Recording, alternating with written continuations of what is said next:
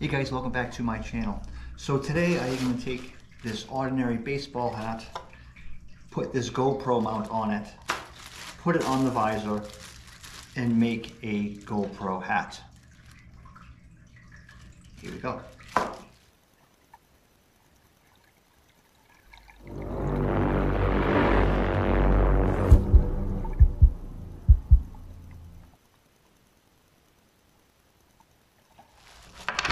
Let's start off with getting rid of the box, like so.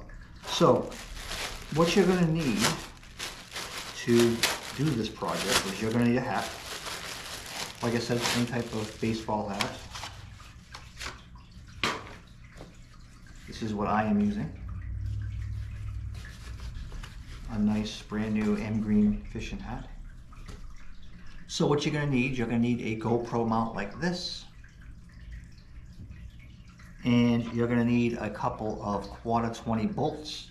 These are actually stainless steel. These are 1/4 bolts by 1/2 inch, and they are flatheads, and they just tap, or they just screw right in like this.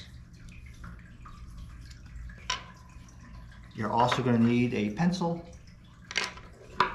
and a screwdriver. That's all you're going to need. So how we're going to put this on the hat is we're going to find a location that we like. I'm actually going to use this camera right here. And it's going to be something like this. So once you got it on there and you like the way it looks, I think that looks great, then what you can do is you can take your pencil and you see these brass fittings. Those brass fittings are what these bolts thread into. I am going to take that and I am just going to take my pencil and I am going to color with the pencil all around that. And what I'm doing is I'm actually putting lead, or whatever, a graphite actually, it's a graphite pencil. I am putting graphite on these inserts. And I'm doing that because I want to make a print mark right on my hat, so I know exactly where the holes are. Let's see if we can see how I do it. Okay, so I have a seam running down the middle of the hat. I have a seam on this. I am gonna place this right in line, and then I am just gonna press, and hopefully it makes a mark. See the mark? Okay. Now, there's a couple ways you can do this. You can actually use a drill, which, I don't know, you putting a drill on material, sometimes you can pull the material and you can actually fray it. But the material itself and the lid, the brim of the hat is pretty easy to go through.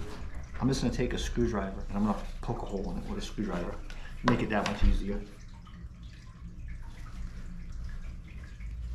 And all I'm doing is I'm forcing it in and I'm spinning it. And I'm spinning it and spinning it. And eventually it's going to pop through.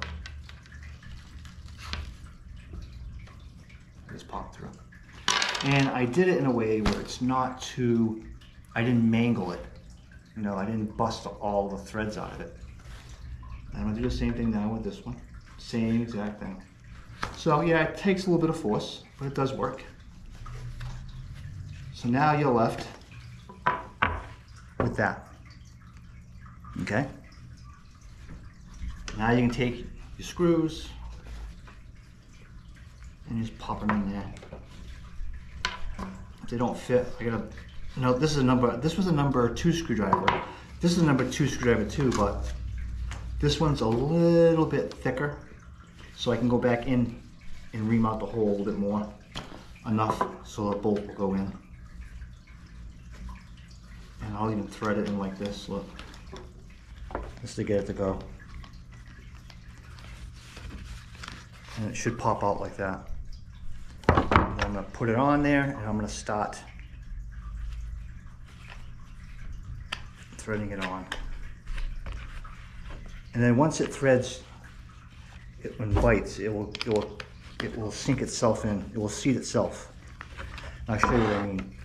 It's already starting to come flush, see? Okay.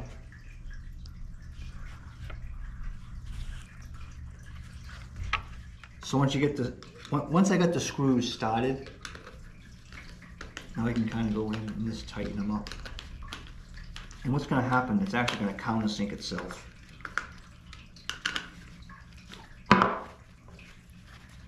Just like so. So now you can just take your GoPro like this, and I actually mounted it backwards, my GoPro. You see how it's mounted? And the reason I did that is because I want the GoPro to sit further back on the hat, so it's not so top heavy. Right now it feels pretty balanced. And if you have because these cameras are kind of heavy, so if you have the camera like too far up forward, it tends to want to push this hat down. But putting the camera mid to where it hits on the brim, it makes it a lot more balanced. It's still a little bit top heavy, but it's not as bad as it would be if the camera was flipped around. So yeah, it's a pretty simple thing to do. Thanks for watching, and please subscribe. Bye.